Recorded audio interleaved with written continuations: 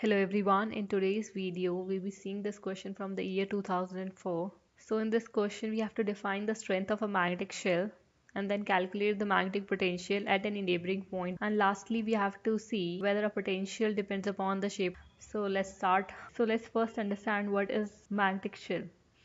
So it is basically a polar sheet of a magnetic material of uniform thickness magnetized in the direction perpendicular to the surface of the shell. As you can see, this is the shell. The top surface of the shell is having a north polarity and the other one is south polarity. And the tau is the thickness. This is the thickness of the shell, and this is the area A, and this is the normal to the surface. So this is the direction of magnetization, this capital M. So the shape of the sheet can be plane, curved, circular. It can be a spherical shell also. So let's first define the strength. So this shell can be considered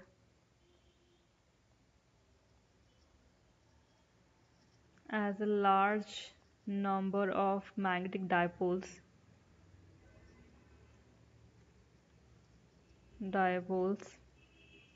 placed close to each other with length of dipole is equal to the thickness of the shell.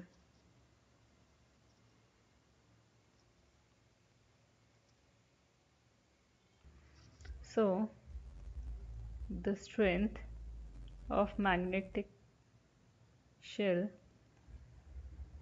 is magnetic moment,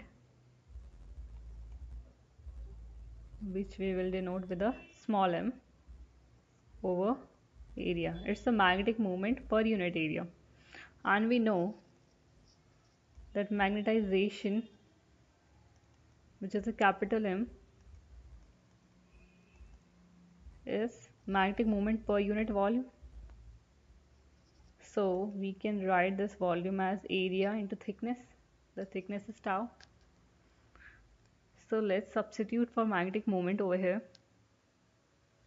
So we can write the magnetic moment as magnetization into volume. So we'll substitute it in this. So our strength, which we will denote with phi.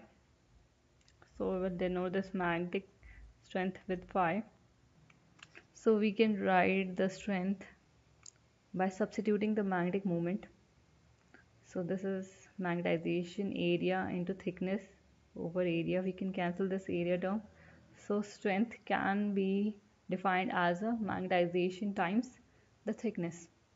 So it's a product of these two.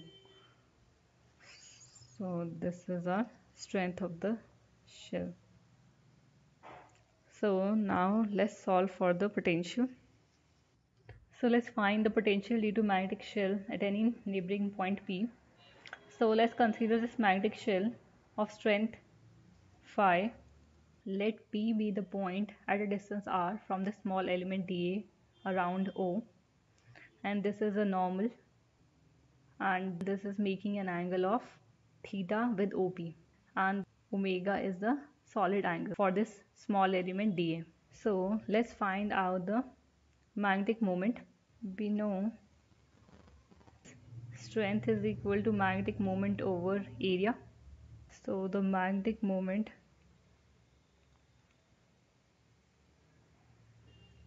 of element dA is phi times dA. This magnetic moment is along OP. Now if you find this magnetic moment along ON, so this will be a projection. So the magnetic moment will become phi dA cos theta. So we can write the potential due to this small element dA as dV is equal to mu naught over 4 pi the magnetic moment, which is phi dA cos theta, and this is over r square. So this is a potential due to this small element. So this is a potential due to our small element, and we know this dA cos theta over r square is our solid angle subtended by the small element dA at point P.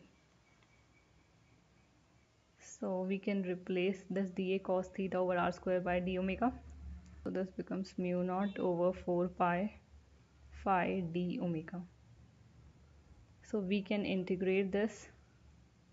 So we have to integrate all such elements.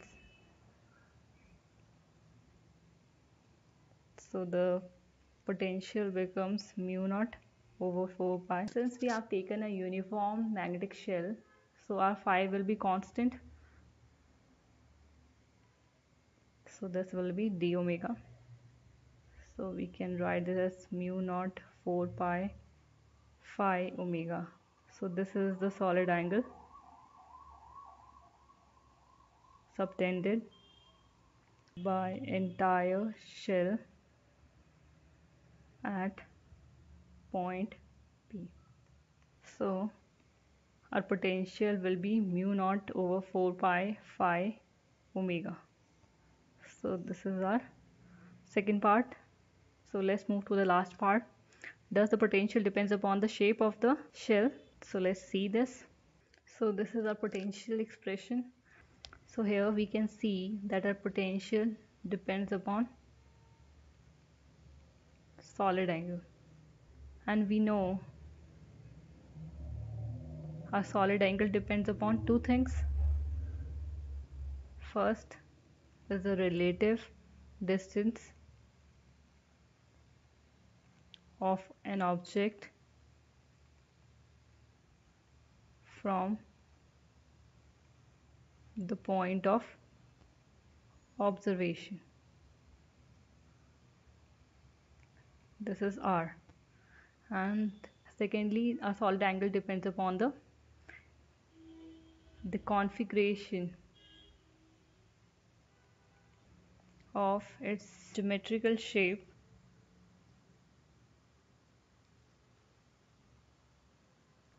with respect to a given point in space. Let's see with an example. Here we are taking the two spherical shells, and we are taking the point of observation, one in the interior, and in the other case we are taking the point outside. By taking the two different point of observation, so our solid angle is different. So it's not basically or totally depends upon the shape, but it also depends upon the point from where we are observing that solid angle. And there's another example of infinitely plane sheet. So when we take the point P here, so our solid angle is 2 pi. So this is a different shape, we are having a different solid angle. So it basically depends upon the geometrical shape plus the point of observation. So this is it for this video. If you have any doubts related to this question, you can write me in the comment box, and if you have any other doubts, you can ask me. And if you like this video, please like, share, subscribe to my channel, and thank you for watching this video.